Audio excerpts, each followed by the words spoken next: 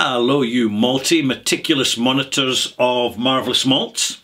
It's a malt mention, and thank you for that malt mention to Whisky Stop Wonders. Thank you Whisky Stop Wonders, because that malt mention always happens in my channel Ralfydotcom before I start to review fancy, good quality, sippable spirits.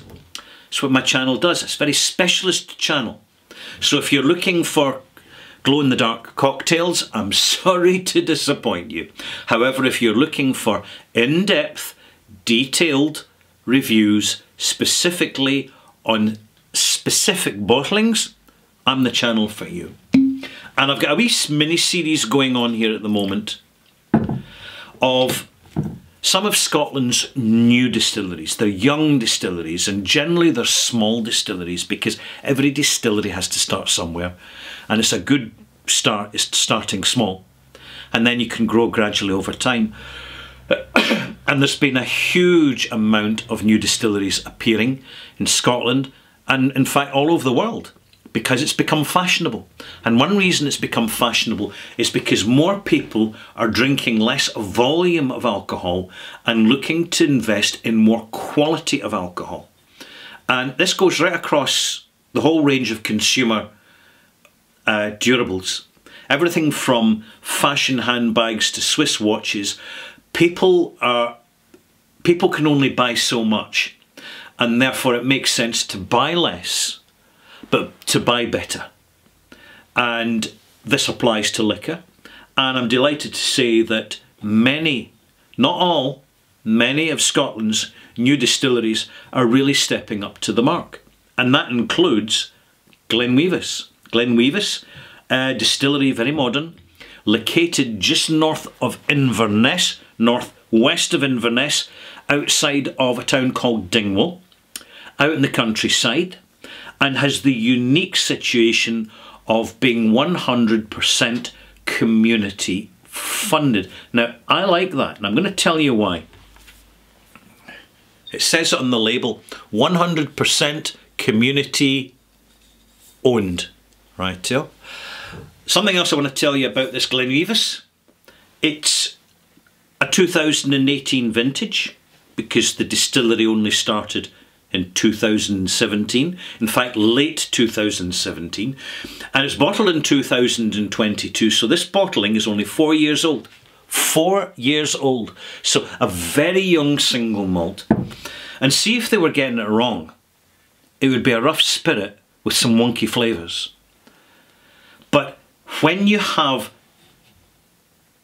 palatable spirit at such a young age, it's a very strong endorsement as to the competence and ability of not just the distillery's provenance, but of the people working there and managing it. So there you have it.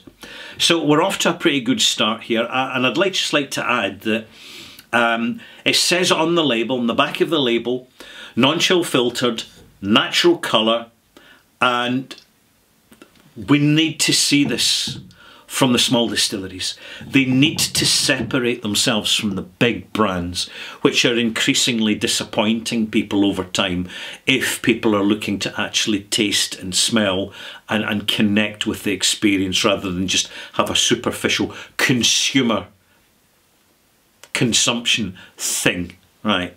You know what I mean. So I've poured a little bit of glass of this. First impressions. Rich fruitiness, pineapple jam, mild ginger, creme brulee, quite a rich creme brulee, fudge note. And some lovely sourness, sour bitterness, almost apricot stone.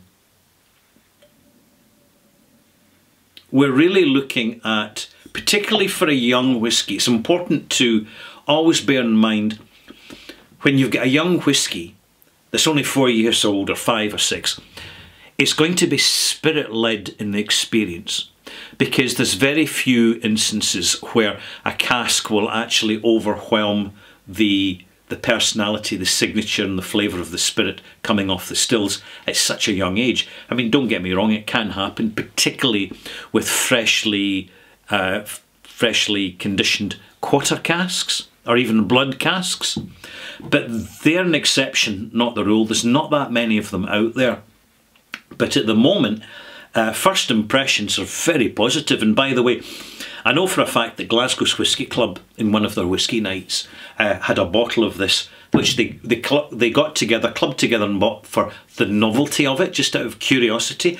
And they were absolutely delighted with it. In fact, it was their favourite whisky of the night. You see, I get to hear these things because I've got my ear to the tom-tom drums, to the jungle drums. There's something else I'd like to add to, well, we'll go with the first taste, then I'll add some water, and then I'm going to give you a little bit more information specifically about Glen Wyvis.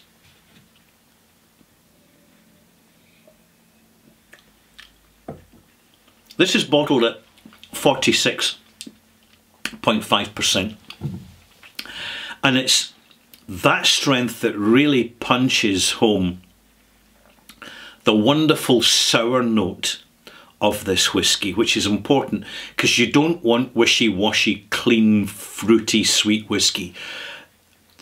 That will not bring people back to your brand because it's already done elsewhere. You want a demanding signature, and the grain sourness is wonderfully prominent. And what I can tell you, see, over time, as the years carry on, we're going to see some absolute sizzlers coming out of this distillery if they have a solid cask policy, which, as far as I'm aware from my private investigations, they do. So excellent stuff. I'm going to add some water now, give you a bit more information before we go any further. The flavour initially is really dominated by sensations. It's grain sour, it's cereal notes, very strong, pungent cereal notes.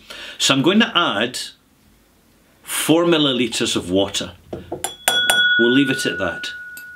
So I'm bringing the strength down, but not too far, because I still want to get that pungency when I come back in a couple of minutes to smell and taste this whisky again. And of course, as you already know, because you're a malt mate, younger whiskies open up more quickly because it's dominated by the spirit rather than by the activity of the casks. So I'm going to go to the box here, which is really cheap, a little bit on the flimsy side. I'm very pleased to see this. I'll tell you why. Because we're not getting too much in the way of superfluous cosmetics here. This distillery is not charging us a premium for fancy boxes. We're getting a basic box. Again, this stands out. This gets noticed. This subtle, understated messaging really matters. And it tells you it's a community spirit. And it goes on to mention that founded in 2015, Glen Wyvis Distillery is one of the largest community benefit societies in the UK, crowdfunded by over 3,600 backers who collectively from the community and beyond have raised over £2.25 million to crowdfund this distillery. Now that's a sweet little story, but in fact it's a lot more important than you might realise, because the crowdfunding and the patience of the investors who are genuinely invested in the success of the business, it means that Glen Wyvis Distillery has not been relying on bank loans. And if you're in Britain, if you're working within the British economy, I'm telling you right now, relying on bank loans for your business is a very dangerous strategy which can destroy your business very, very quickly. And I'm going to explain why. Britain has a cultural habit when business loans are made that they happen to be, and I've got to say this is my opinion, it's just an opinion, they're not totally illegal yet. So banks, British banks, have a historical legacy of screwing over the people they lend money to. Okay? It's well known and it's well documented. Because the banks will provide the money, but along with the money, they will provide a contract. And that contract can absolutely tie down, tie up, and completely inhibit the business from being successful, because the bank leaves the door open to get their money back from their investment through either investing in the success of the business or the failure of the business. In other words, they could make more money from the business failing, and then they just basically get a proportion or percentage of the salvage. And there's a strong legacy in Britain for this, which is one reason why the British economy is so weak, and has been for several decades now, because of this culture. And you don't hear about it, you certainly won't hear about it in mainstream media, but it's a fact. And when you have a distillery which has a huge advantage of what are in fact angel investors, then the angel investors will cut the slack. They'll give the distillery the space and the room and the freedom of decision making to actually operate in the best interests of the business, without banks sticking the knife in and twisting it. And you may say, hey, Ralfy, you know, oh, surely you're going a bit over the top with that statement. Well, I'm telling you right now, go and do your research. British banks are, frankly, in my opinion, notorious for the bad way in which they treat the customers, and in fact are completely unanswerable for it. It's very much a reflection of British society. And I believe there are small distilleries right now which will fail primarily because they've taken out bank loans, they've taken out financial contracts, and they don't understand the small print, and they don't know how to read the contract, and they haven't regarded community funding as a viable option to financing their business, which they really, really should, because technology allows it now. Now, something else, changing the subject completely, I think that, to conclude, just to conclude, I think Glen Wyvis has really, through the community ownership model, done an awful lot to secure their future. Because all they have to do is make good juice and get it out there, and just be honest about it and transparent. And the thing is, there's no reason for them not to be. They don't have to invest in all the marketing flannel and waffle that other businesses can be coerced into through money lending contracts, right, from banks and hedge funds as well. Don't get me wrong, it can work, but often it doesn't, because that's Britain, PLC.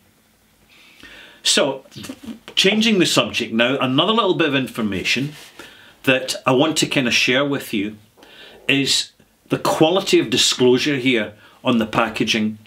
It's simple, practical packaging, nothing fussy.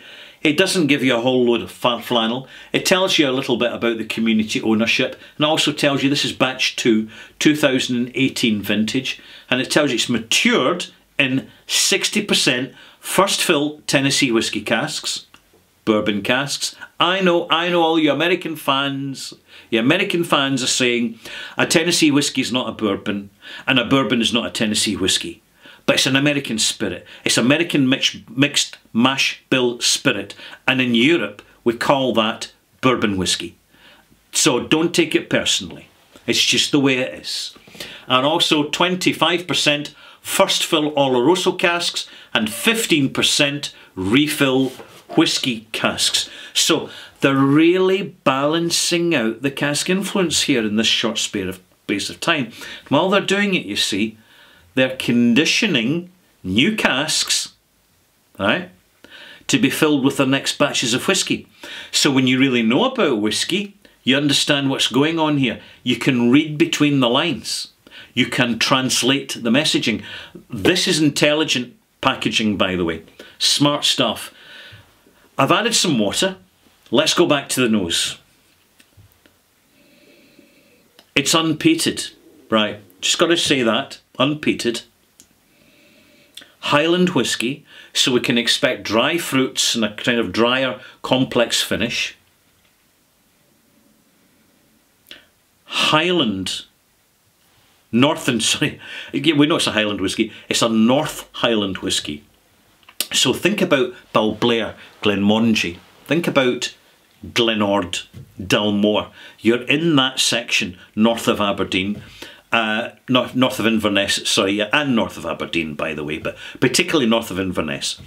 And you get, this is an area of character drams, character malts, and you're really getting this character here.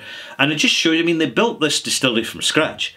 It's an ultra-modern distillery, and they're using biomass burners, and they've got the little windmill outside, so they're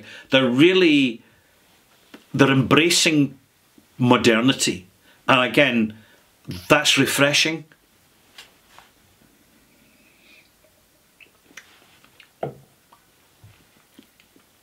Intense. Biting. Dry. Sour note. Powdered ginger. Vanilla in the background, absolutely. A little bit of char or toasted oak. Quite prominent, particularly in the development.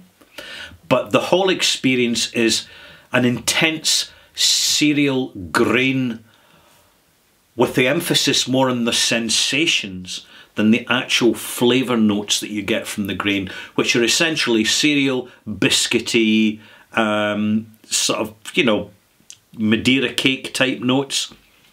A delicious, very competent, refreshing whiskey. And I just like to add that I do commend Glen Wyvis for actually selling some of their casks of whiskey to independent bottlers. There are not a lot of new distilleries doing that.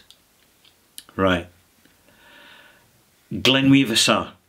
Do you know why? Because they're being practical, pragmatic, and looking after business, and they know that one of the best advertising vehicles and publicity vehicles for your brand is when you allow independent bottlers access to bottling, packaging and selling your brand under your name to provide a diversity of flavour. Fantastic.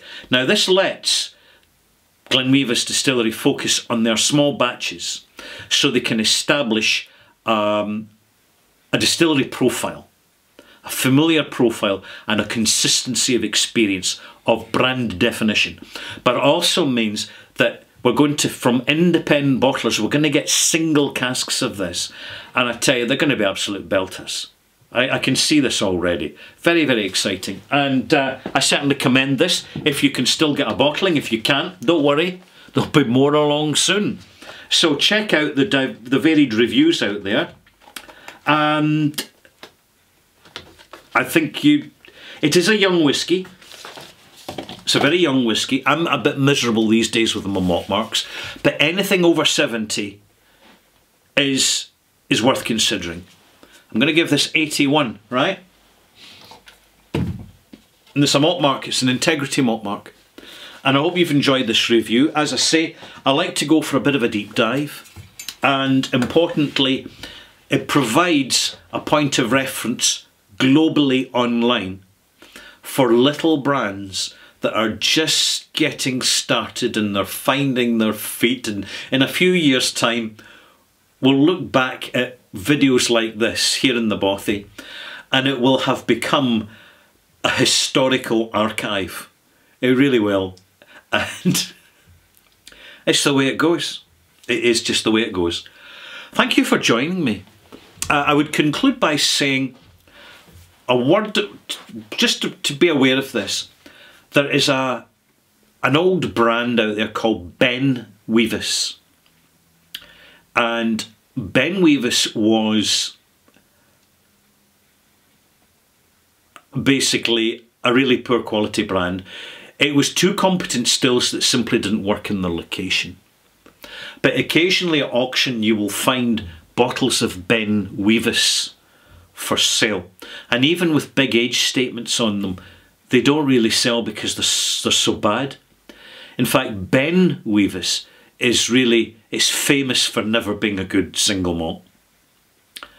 So don't confuse the two, right? Wyvis, by the way, is a mountain, right? Big mountain, northern Scotland.